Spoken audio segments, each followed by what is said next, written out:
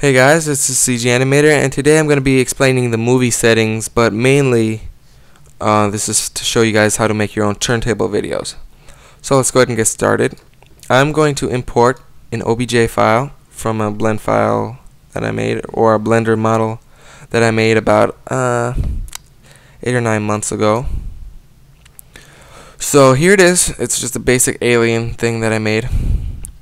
So let's go ahead and give it geometry. I'm going to give it about 3 million polygons, 2.8 million polygons, and let's go ahead and give it a different material. I don't like this red wax. Personally, I don't think it's appealing. I'm going to give it the Hulk texture because it looks cool and I like it.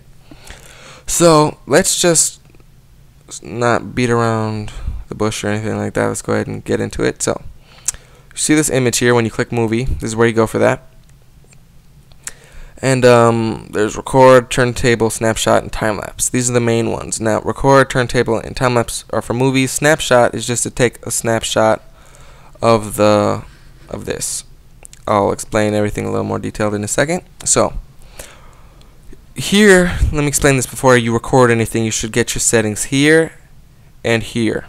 So dock and window. Dock, that means that just this document, not the menus of the window here, just this document will be recorded if you have that selected. If you have window selected, it records the whole window. Now, if you're making an instructional video of how you made something and you want to record it with the ZBrush recording, which I suggest doing because it's really flawless, I suggest recording the whole window if you're showing stuff. But if not, if you're just showing something like a turntable, I suggest just the document. Now large, if you select window, it will select everything as it is. This is how large the actual file will be. Medium will be half of that size, and small will be a quarter. Now with the document, same thing. If you press large, this is how it will actually be. Medium is half, and small is a quarter. Now let's go over here to the bottom here. Title image. When you record something, a title image will come up. Let me show you. But let me just open all of these for the time being. So, frame size is how big the frame will be, and that changes as this. So 50 is 50%, small 25, large is 1. That's the whole thing. Auto zoom, I wouldn't mess around with that. But if you need to see something, hold control, it'll give you a little paragraph on what it does. Just hold control over that menu. Recording FPS, that's frames per second. That means it's going to record at 12 frames per second. Whatever you record will record at 20 frames per second, 12 frames per second, sorry. This only goes up to 20 frames, so be mindful of that.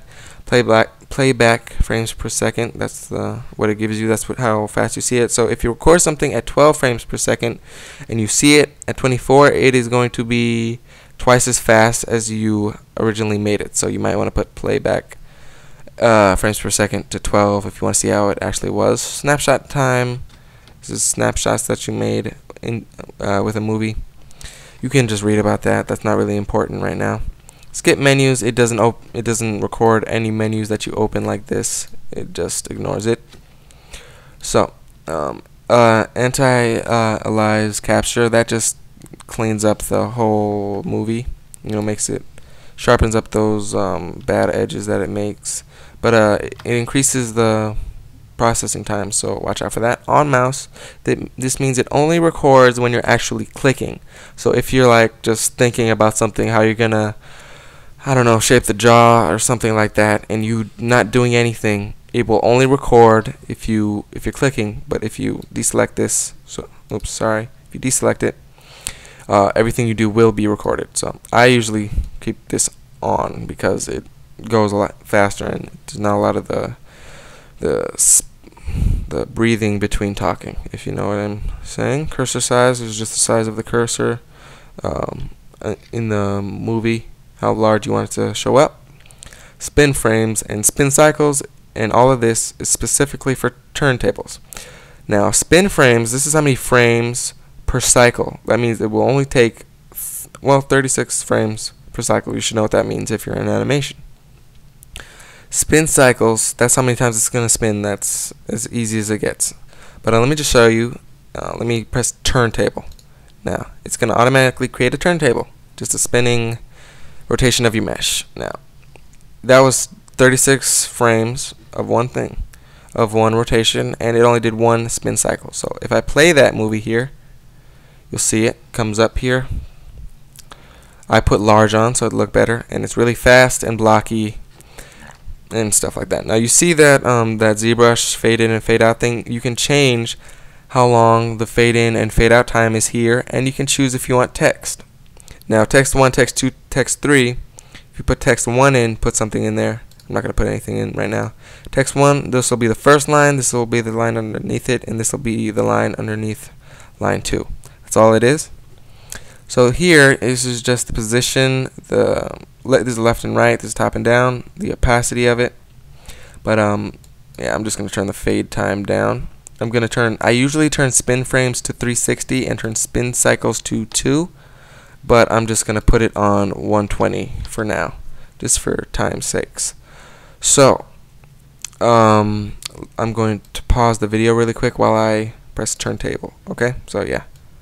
Sorry, I forgot one thing. You should press Alt and move, or just basically scale your mesh up to right about there, right about where the frame hits, so that you can actually see some detail on your mesh, and you should have it facing forward. So, and you just go to Movie, Turntable. So, if you have a movie already there, and you should delete it, because if I would record just a normal thing and a time lapse and a turntable, unless I delete it, they're all going to be recorded within each other as one movie. So, if you want separate movies, make sure you delete them.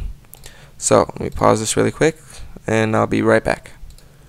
Okay, so I went ahead and made the turntable. I only put one spin cycle for the sake of time, so just go ahead and press play movie, and it shows you your movie. Now it's freezing up here because I'm recording, but yeah, you just play it.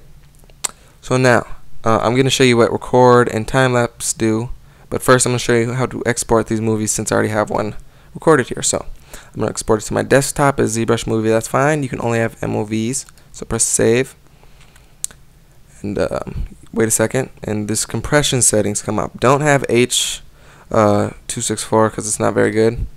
And it has this weird, it turns it light. I usually do photo JPEG, since that looks really good. But if you just want a nice thing for streaming on the internet, you go ahead and put in your frames per second. 24 is fine, really. If you want MP4 settings, turn limit data rate to off, and turn keyframe every 1 frames so that it's not glitchy. And you want to turn the quality to best. Now, but what I do, and the files are about 300 megabytes each, but I don't really have to worry about it because I have pretty fast internet, and I have like 600 gigabytes of free space, so I'm good with space.